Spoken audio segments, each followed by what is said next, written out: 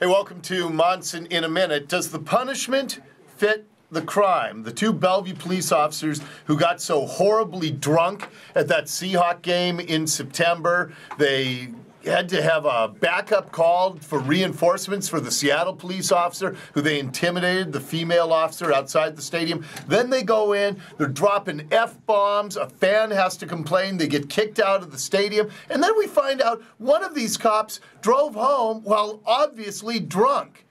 And they get a reduction in pay, they get a small demotion, and the Bellevue Police Department, I will tell you, I do not like the way they're handling this. They sent out a press release late yesterday saying, here's the punishment, we will make no further statement about this. Really?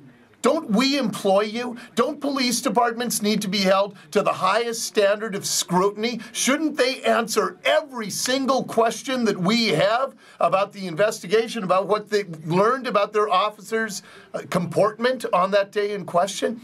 Police departments, I defend them a lot. I love our cops. I love our good cops. But police departments, more than any other public agency, have to be transparent. I don't like the way Bellevue Police has handled this. I don't think the punishment was appropriate for a cop who was obviously driving drunk that day. And I do think they are getting off too lightly. All right, my minute's up.